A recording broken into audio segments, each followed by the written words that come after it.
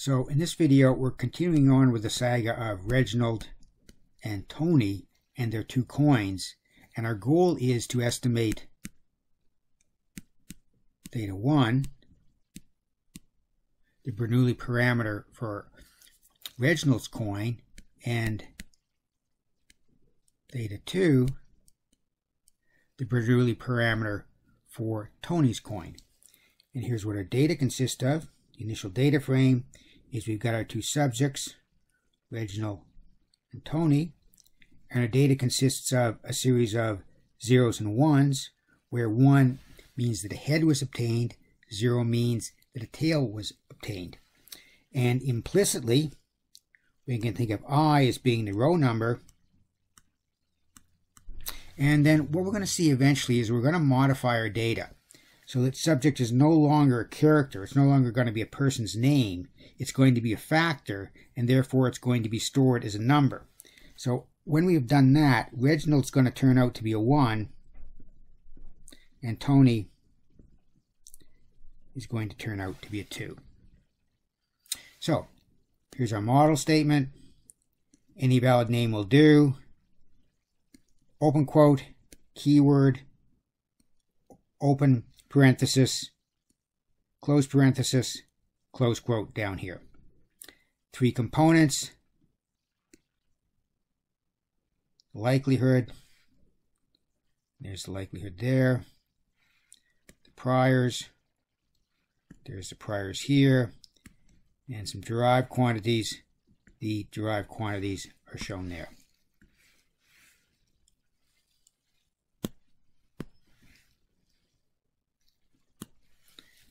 Okay, so when we look at this code, we're going to start with the likelihood. And so we're going to have this for statement, and there's its open parenthesis, and there's its close parenthesis, and there is a line that really matters. And it is a little bit tricky, because what we want is, we want the y value for Tony to be distributed with dburn theta 2, whereas the y value for Reginald is going to be dburn theta 1. And the trick is to type in this code and understand how this code is actually going to accomplish it. And it's really kind of hard to understand, but I'm going to do my best to try to explain it. So what we want, again, for Reginald, yi is going to be Bernoulli distributed parameter theta indexed by 1. So there's our subject 1, indicating that it's associated with Reginald. And for Tony, yi is going to be Bernoulli distributed theta 2. So there's Tony. Remember, Tony's going to be a 2. So let's think about an example. Let's think about what happens when we're trying to get the likelihood, and we're considering the third value of y. It's going to be, if we consider what we've written here, it's going to be dburn theta, and we're going to have subject, and then we're going to have I,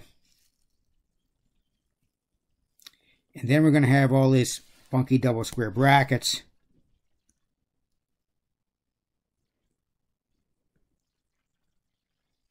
So how are we meant to understand this? Well, if we think about y3, then this value here of I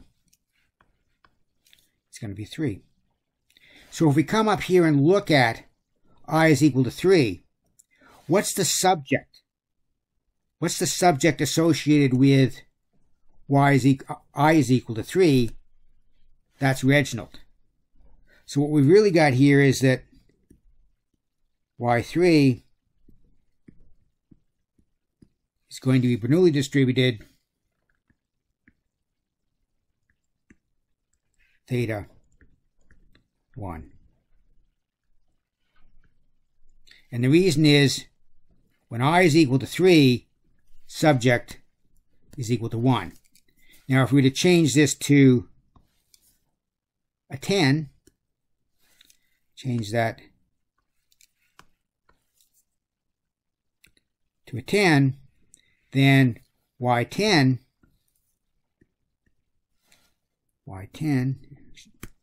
so when I is equal to 10, subject is equal to 2. So now this is going to change to a 2. So it's a little bit complicated and you're just going to have to spend some time thinking about it, but that's the way it's going to work. Then we've got our priors. We have to specify a prior both for Reginald and for Tony. Now one way I could do this is to say that, okay, for Reginald, the prior is going to be a d beta 2, 2. So we could say that theta 1 is equal to that. And then we could have said for Tony, theta 2 is d beta 2, 2. That works well when you want to get a couple of people. We had a whole bunch of people. It's not really efficient. So what we're going to do is, in a more general sense, we're going to create another loop. So now we're going to loop over the number of subjects. So here where we looped over the number of observations, we're going to see that we had 15 of those. We've got two different subjects, subject 1 and subject 2. We're going to loop over there. So there's the beginning and the closing. And in each case, theta is going to be a d beta 2, 2, regardless of whether subject is a 1 or if it's a 2. So that's really the guts of our model. And then what we're going to do is we're going to create these derived quantities. We're going to calculate the difference between the theta for Tony minus Reginald and the ratio of Tony divided by Reginald. And notice that when we come up here, we've got tildes, and when we come here, we've got equal sign, and we see that reflected in our flowchart. So that's the model. We got to think about our data file. So initially this data file had only those two variables, y and subject. And what you're going to see in your notes is that in fact we do take subject that initially was a character and we convert it into being a factor. We're also going to have to create these two new variables, this one. So the length is going to be 15 because that's the number of observations, and the unique number of subjects is going to be 2. We don't have to put this thing in, but what we can do is we can look at the list that we've created, and we can see that it's got these 4 different items, y, subject. Again, you'll see this in the notes where what we've done is written some code so that Reginald and Tony that initially would have been characters are now stored as 1s and 2s. And then we've got these two values, and then we create the data for JAGs in a format that JAGs will understand. We need to initialize. We need to have initial values for both theta 1 and theta 2. And the way we specify that is there's the list function, and we say theta, and then because we've got theta indexed by 1 and 2, we have C for concatenation, and then put in 2 values. So this would be the initial value of theta for Reginald. This would be the initial theta value for Tony. And here's how we generate our results. Diff and ratio is pretty straightforward. Theta, we're going to monitor theta. Now we've got theta 1 and theta 2, but in a sense all we've really got is theta indexed by either 1 or 2, so therefore we can just specify theta, specify our data, list of initial values, number of chains. I've changed the autocorrelation to 1, and we come down here and we see the results. And typically what we're most concerned with are things like the median, the mean, and the mode, and they're all pretty much the same. And the 95% confidence intervals, or excuse me, credible intervals, this is Bayesian, credible intervals on the mean. We can do some plotting, so we get these 4-panel plots, where here is our trace plot. So you can see we're getting pretty good mixing of the chains. This is the important one. So all these 4 panels here are for the variable, the parameter theta 1, the Bernoulli binomial parameter for Reginald's coin. And this is the part that really matters. This is what we're really interested down here, because what's this? This is the posterior distribution of theta for Reginald's coin. This thing here is just an accumulation of this thing here.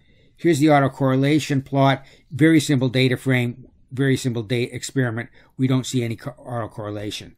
And what I've done here is I've gone back and I've gotten the posterior distributions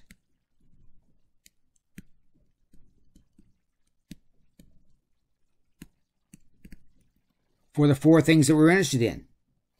We've got Bernoulli binomial for Reginald, Bernoulli binomial for Tony,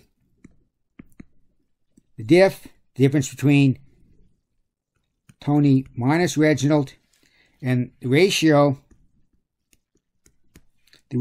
of Tony divided by Reginald. And this is the one, to me, which in some ways is the most fascinating. Now, there's no particular reason why you'd want to care about the ratio. But let's say you're in a situation where you actually wanted to know the ratio of something like theta 1 and theta 2. And just think for a moment how difficult that would be if you were using a frequentist approach. And now think about how really simple it is to do it with Bayes, and also the whole idea that what we get is the entire posterior distribution. And to me, that's a lot more meaningful in many cases than just looking at summary statistics. I think we tend to get too drawn into summary statistics, and unless we've got something that's really normal, and here we don't have something that's terribly normal, it's far more informative to see the posterior distribution. So, fair amount of material covered. I think the big challenge is going to be, comes right up here, trying to understand the syntax that's shown right here. This double square bracketed nesting index, and it's just a question of spending a whole bunch of time staring at that and trying to get your head around it.